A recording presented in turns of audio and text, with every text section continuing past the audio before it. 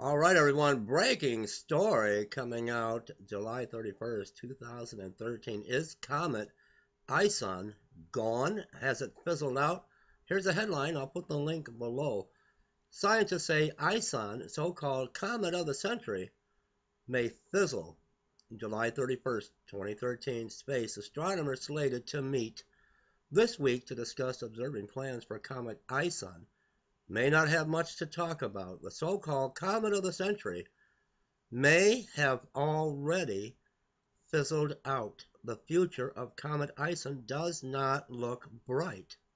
Astronomer Ignacio Ferrin with the University in Colombia said in a statement, Ferrin's calculations show the comet, which is currently moving towards the sun at 26 kilometers per second, has not brightened since mid-January. That may be because the comet is already out of ice particles in its body, which melt as the comet moves closer to the sun, creating a long, bright tail. Another theory is that the comet is covered in a layer of silicate dust that snuffs out water vapor and other gases that brightens the comet.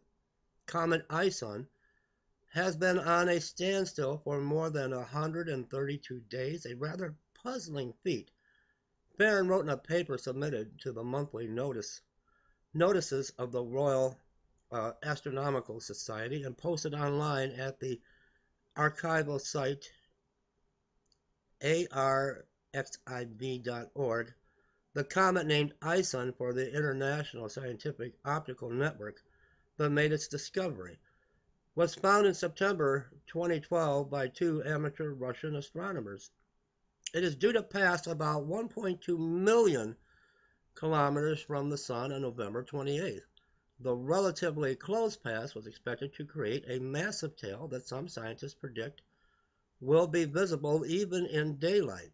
If it survives, that is, at that distance, the comet would reach temperatures of about 2,700 degrees Celsius, hot enough to melt lead.